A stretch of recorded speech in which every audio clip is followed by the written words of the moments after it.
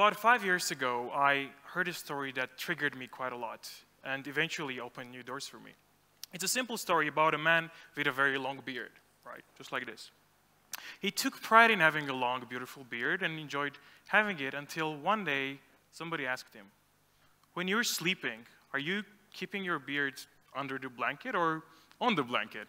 I guess some of you already are guessing how this story is going to develop. So he said that he never thought about it and just continued on his way. But later that night, before he was about to fall asleep, he thought about it. First, he saw that the beard was on the blanket, so he told himself, apparently, I sleep this way. Well, after 5 minutes, it started getting cold and uncomfortable, so he decided to put it back under the blanket. Well, guess what? After 5 minutes, it gets too hot and sweaty and itchy, so he decides to put it back on the blanket, and then again under the blanket, and then again on the blanket. And the poor man just cannot sleep for the next couple of months. Something that was not a problem before he even considered thinking about it becomes a problem after he does. When I heard his story, I was a law student in Sweden, and as a law student, your brain is kind of being programmed to look for trouble. So you're supposed to think about how things can go wrong. It's good. And when I heard it, I started realizing that I had a similar type of problems that I now call beard problems. Beard problems are situations when our attempt to solve the problem is the problem. In other words, when we're not trying to solve them, it's not as if we are ignoring something that requires our active interference, but we're simply not creating a problem. For example, at that point, I was very actively thinking whether I was going to come back to Armenia or live in Sweden or live somewhere else. Obviously, I didn't have any answer, but I didn't need to have an answer either. So it was only a problem when I was thinking about it. Now, the problem consisted of a thought. In this case, it was the repetitive thought that I needed to notice. And when I was trying to solve it, the means that I was using to solve the problem consisted of the same material as the problem itself. And obviously, I couldn't solve it. So it was like trying to extinguish some fire with fire. When I started realizing this concept, it became obvious to me that the less beard problems I try to solve, the more energy, creativity, and clarity I can have to concentrate on real problems or to do things that I didn't even think I could do. And this is a universal thing. The less noise I have inside my head, the more dynamic and active I can be in the real world outside me. The less I do what's not up to me, the more I can do what is up to me. And believe me, every day I'm meeting many people that are trying to solve different beard problems. And I'm seeing new thought patterns in me that are completely unnecessary. We tend to make ourselves busy in our heads, and this creates an illusion as if we're busy doing something meaningful. Now, there's another type of beard problems that I like, and I call them posy beard problems or beard-like problems. Let's do a quick experiment to see if anybody in the audience can relate to this. I want you to raise your hand if you ever needed to solve an actual problem. Let's say make a decision, find the keys that you lost, remember the password you forgot. Doesn't matter, but it's an actual problem. But the harder you thought about it, the further away you got from the answer. Can anybody relate to this? Fantastic. And this means that even if the problem at hand is more real or substantial, putting more mental efforts doesn't mean getting more results.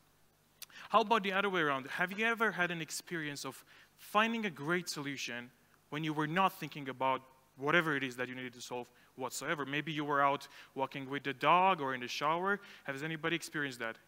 Great. And this means that the excessive mental efforts not only do not help us, but sometimes they get on the way of new insights and ideas. And this is known. The greatest academic insights, the most revolutionary business ideas, they were born when somebody had a quiet, still mind. And in that moment, in his or her consciousness, there was a space for a whole new thought. And most of us know this. So why are we still inclined to think harder when it doesn't help us, or to think when it doesn't serve us at all? And this is one of the questions that over the past 5 years has taken me to the world of so-called 3 principles coaching or transformative coaching. This is not something I can address in a very short amount of time, but I want to demonstrate a direction that will allow you to see more and more every time you take it. George Gurdjieff, one of the greatest Armenian mystics who dedicated most of his life to exploring the deepest levels of mind and thought, formulates a really beautiful thought in a book called The Fourth Way. He writes, The only prison you can never escape is the one you don't see. Well, he's a mystic. He speaks in a language of metaphors. He means that you can never solve a problem if you have identified it. And in his metaphoric language, he also describes how you can never escape from these prisons on your own, and you need other people to see that you're in a prison, right? There's an old saying about this: I don't know who discovered water, but I'm pretty sure it's not fish. If something surrounds you all the time, it's really hard to notice that. Right now, you probably notice me, the objects in this room, the people sitting next to you, but not the space in which everything is. But if you think about it, the space is so much bigger than what's in it. And that's why more and more people hire transformative coaches, because it's easier for them to see these mental prisons, as Gurdjieff puts it, that are otherwise invisible to the naked eye. And just like that, just like these mental prisons, starting from our childhood, we are given certain ideas and presumptions that drive us, but we're not always conscious or mindful of them, or being conscious of them, we have not really questioned whether they're true or not. And one of these ideas is that circumstances create feelings. In other words, this is the idea that our experience of life is created outside in. So our mind kind of works like a camera, and I'm taking a picture of whatever is happening outside me, and it's mirrored in me as a feeling, right? And if this is true, it means there are good circumstances, meaning situations, people, doesn't matter, where I'm supposed to feel good, and then there are bad circumstances where I'm supposed to feel bad. But is this actually true? Please raise your hands if you've ever been in a great circumstance and felt bad. How about the other way around? Have you ever been in a circumstance that's perceived to be bad and felt great? Okay. My father, who was a doctor in the Nagorno-Karabakh war, tells me that he used to meet people that were, during the war, that were actually quite content and even seemed happy. And then he used to meet the same people after the war, and they were miserable. And this used to shock me. How is it even possible? But apparently, we are constantly dealing with a big mismatch between reality and perception. And we're also dealing with a diversity of perception, an instability of perception. Something that makes you feel good maybe makes you feel disgusted. If I feel great about something, maybe in 5 minutes it will turn upside down, even if that thing itself doesn't change at all. So our feelings seem to fluctuate much faster than the reality that we have associated with. And this is because circumstances don't create feelings. This is a false idea. One of the ways I realized that was by following the implications of this idea. If what I feel is the result of where I am and how I'm doing, then the only way to change how I feel is to improve my reality, right? So this becomes the formula that I'm going to achieve some happiness through some form of success. I will be happy when I graduate, when I get a job, when I change my job, when I change my partner, when I change my country, you name it. But if we're honest with each other, we know that it never works this way. If we manage to get what we think we need to have, we might get a quick wave of good, positive emotions, but it is often replaced by the line of thoughts that, okay, now I need something else or something different. And as I said, I was not an exception from this rule, so I was chasing symbols of my happiness, whatever they were, at different stages of my life. But whenever I was taking a step towards it, that thing was moving too. And that was the greatest thing that could ever happen to me. I like how Eckhart Tolle talks about this phenomenon, the author of Power of Now. He writes, reality is not supposed to fulfill you. Perhaps it's supposed to frustrate you enough to look within. Well, I guess you could say that I was lucky enough to get frustrated early on. So at that point, I was about 20 years old. I had a full scholarship from the government of Sweden. I was studying at one of the greatest Scandinavian universities, just like I wanted. It looked like I had everything that I needed. And I felt emptier than ever before.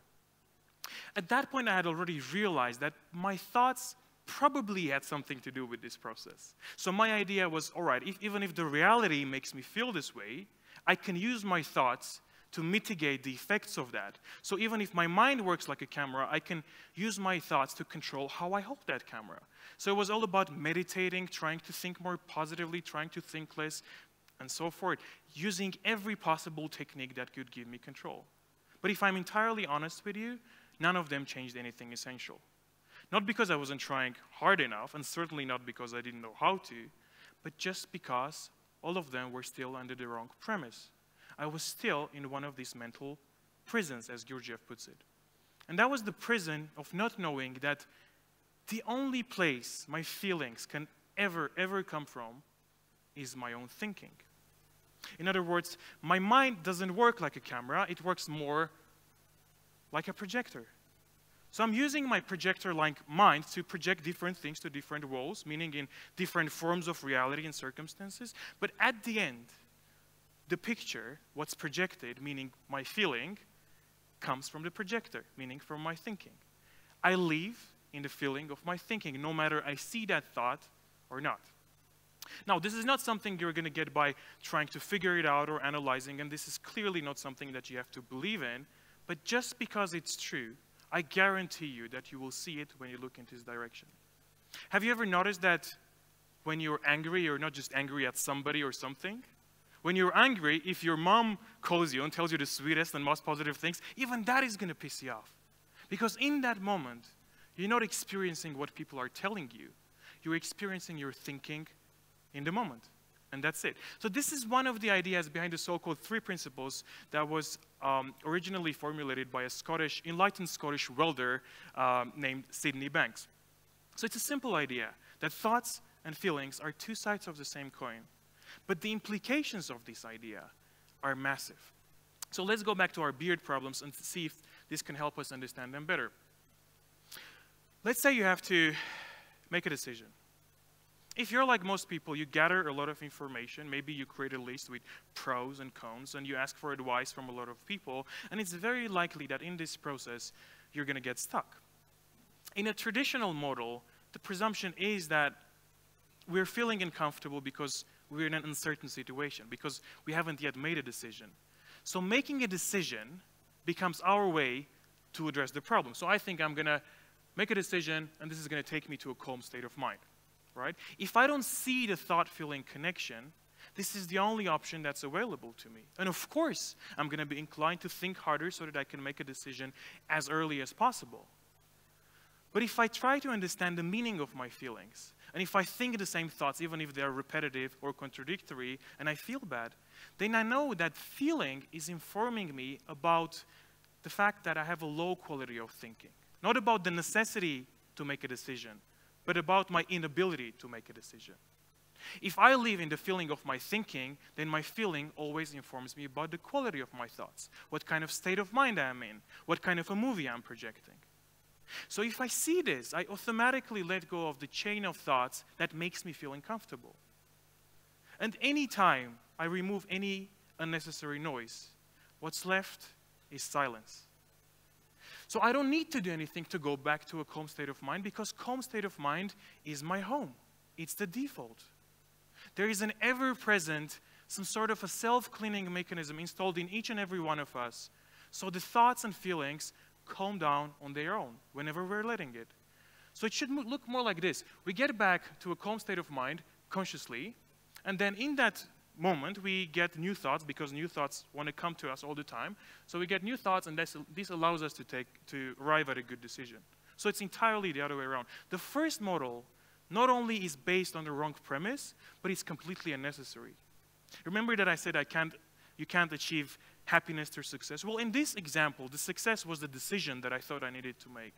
So I can't achieve happiness through success, but I can allow success to be a side effect of the happiness that I always get back to. Now let's break this down into a couple of different scenarios and see if we can understand them even better. A lot of people that talk to me and are stuck and can't make a decision, most of them already know what they want to do or what they should do, right? But they haven't realized it yet. So the answer is somewhere in there. And this is similar to having a bucket of dirty water with some sand in it, and underneath the bucket something is already written. What I want is to be able to read this. And what I'm doing is I'm constantly shaking it. Well, the answer is obvious. I stop shaking it. But I do that when I see that I'm doing this. And feeling is that which allows me to see how much I'm shaking the bucket. When I understand the true meaning of my feelings, this takes me to the root of the problem. And I don't need to use any techniques. The nature has already designed it. The second group of people that I talk to don't yet know what they have to do, but they don't have to know, just like me trying to solve a beard problem. Well, in that moment, they're feeling, they're thinking. And the feeling is informing them how close they are to the most efficient self on their mental level. And finally, the third group is people that are on the clock to make a decision, and they still don't know which option is better, but they have to make a decision. So the necessity to make a decision outweighs, and they just pick one. And here again, the thought-feeling connection brings an entirely new perspective, right? Most of the people exaggerate the possibility that one situation can be better than the other one. So we think, all right, do I want to be in the circumstance A or B? Am I going to feel better in circumstance A or B? Well, guess what? There is no such thing as a feeling equivalent to a circumstance B, or a feeling equivalent to a circumstance A. We don't know what we're going to be thinking in 5 seconds. We don't know what we're going to be thinking in 5 minutes. So how can we know what we're going to think in 5 minutes to be able to know what we're going to be feeling in 5 minutes? When I see this, I understand the independence of my well-being from the external circumstances of my life. And when we see this independence, then navigating through these external circumstances loses its seriousness and becomes just a fun game to play. We misinterpret what our feelings are trying to tell us, and we're trying to change and manipulate them all the time. And in this race, if you will, we have become so afraid of them that we forgot that they exist for a reason, that we can cooperate with them, that they're designed to guide us back to our default state of well-being, clarity, and creativity. So I want to leave you with the words of Sydney Banks, a very ordinary Scottish man who had an extraordinary experience, and the knowledge that he gave to the world still affects thousands of people across the globe. If the only thing people learned was not to be afraid of their experience, that alone would change the world. Thank you.